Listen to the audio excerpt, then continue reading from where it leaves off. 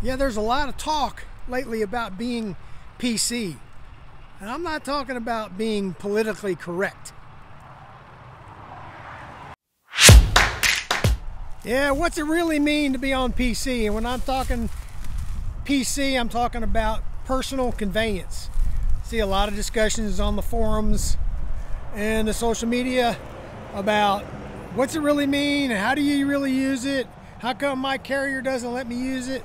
All those things. Well, I came across a little item where the CVSA is asking the FMCSA to change the rule, put an additional part to the rule about personal conveyance. They want them to add a part that says there's a limit to the time and or the distance that a driver can be in PC.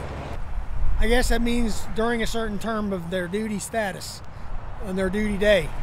The way the rule reads now is you can use personal conveyance for personal business as long as you are off duty and relieved of all of your duties and responsibilities to the carrier. That means you have to be off duty, relieved of all your duties, you have no responsibility, nothing. You can be on PC, personal conveyance. Here recently they added a part to where you can be under PC and be under a load at the same time. They said they assume that if you're off duty on PC that you're not furthering the load towards its destination. Now, I don't know what kind of situation that I'd be in where I'd be under a load and have to do PC. I'm sure there is one. Right now we use PC before we get to the yard on a lay down, go under PC to get to the hotel, to get food, then get back to the yard. Also, the way the rules are now, the carriers can put in more limitations on the use of PC than what's in the advisory rule from the FMCSA. They can limit time and distance, or they can just limit PC to where you can't even use it at all. That's what a lot of guys don't understand, that carriers can say, we're not going to use PC. We're not going to use it at all, and not make it available to you on your ELD.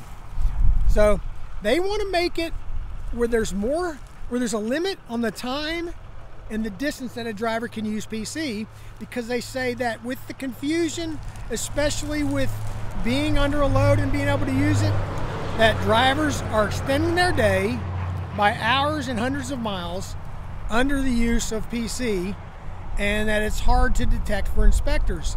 They say it's harder for them to detect, especially when a driver uses PC on multiple trips. It's hard to narrow down what they're using to further the load and what they're using for personal business. It's harder for them to tell. Now, they said they are catching some of these guys doing this, and that they're catching some because they've had to dig a little farther, but they figure that if they're only catching a few of these people, the drivers are really abusing the system, and a lot of drivers are doing it. So they've asked the FMCSA for this addition to the definition of the rule: distance and time that a driver can be under PC. So tell me, how do you use PC? Does your company let you use PC? Like I already explained how we use it. If you're LTL, I'm guessing it's going to be basically the same. I don't know of any LTL companies that don't allow their drivers to use PC. There may be, I don't know. But tell me how you use it. Tell me what you think about extending the rule, adding to the rule to where there's a time and a distance component to being able to use personal conveyance. There's been all sorts of CDL rule changes the last several months. I'll put up some videos that explain some of that. If you've subscribed to the channel, I really appreciate it. Hit the like button, leave me a comment. If you haven't subscribed yet, please do hit the subscribe button, and we'll see you later.